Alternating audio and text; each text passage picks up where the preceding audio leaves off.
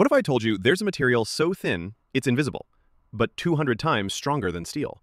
Strong enough to stop a bullet, yet flexible enough to fold like paper. No, this isn't sci-fi. Graphene is a single layer of carbon atoms arranged in a perfect honeycomb pattern, just one atom thick, which technically makes it the first true 2D material.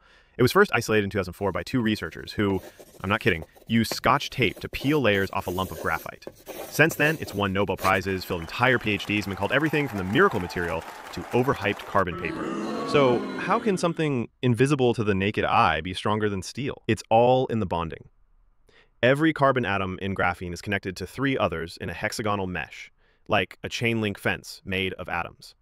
Carbon-carbon bonds are some of the strongest in nature. That's why diamonds exist, and why graphene doesn't snap under stress.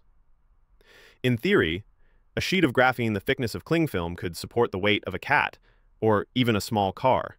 Don't try this at home. You'll need a very small car. With all that hype, you'd think we'd be swimming in graphene tech by now. Phones, batteries, body armor, space elevators, right? Not quite. The challenge isn't what graphene can do, it's what we can make it do at scale. Making perfect sheets of graphene is hard, expensive, and often kind of useless unless you combine it with other materials. But researchers are making progress. Want to see the rest? Full video is available on this channel now.